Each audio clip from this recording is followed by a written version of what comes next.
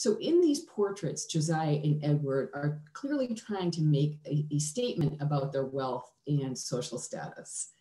And then I want to take a closer look at Penelope's portrait.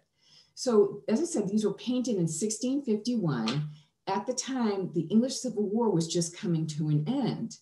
2 years previously, King Charles I had been executed by followers of Oliver Cromwell, a Puritan, in the parliamentarian forces.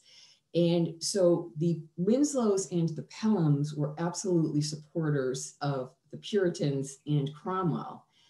And yet we see Penelope here, and she is dressed very similarly to the wife and the daughter of King Charles I. So on the left is Queen Henrietta Maria, and we see the fabrics that Penelope is wearing are very similar to those worn by Henrietta Maria. And also Princess Mary Stuart, Charles's daughter, on the right of Penelope. Penelope's gold choker necklace, her hairstyle, and her hood are very similar to Mary Stuart's. So she's clearly aligning herself here with the uppermost echelons of society.